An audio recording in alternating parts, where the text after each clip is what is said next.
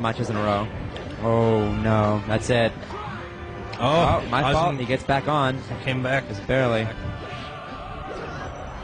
Oh, Ozzy got a 10. It's the mark that it's all going to be about grabs here. Ken gets the first.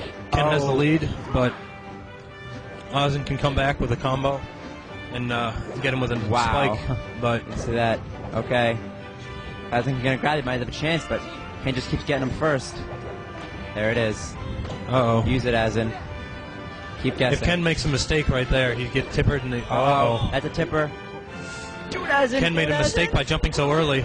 Oh my god! Oh! And Ozzy pulls it off! Oh yeah! Asin at like 130 on his last stock just brought it back. It was the greatest comeback, in my opinion, of all time. People will point to videos where there's a stock difference of a greater comeback, but when Asin beat Ken and that Marth Ditto, that was out of control. And then ended up like two-stocking him last round, so he won pretty solidly. So that alone remains the only time Asin's ever bested Ken in a tournament, ever. And the fashion that he did it in, like, that's one hell of a way to break a mental block, let me tell you that. KDJ beats M2K, so that sets up Ken versus M2K, first round of losers, and Ken loses. It wasn't fun anymore.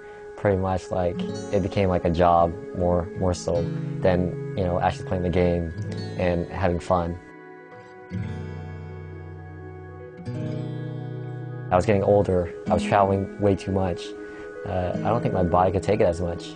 Like, at first, my prime days, like when I first started, I could go on Smash for hours and hours and hours. Hours, literally, without even sleep, 3 days straight playing Smash.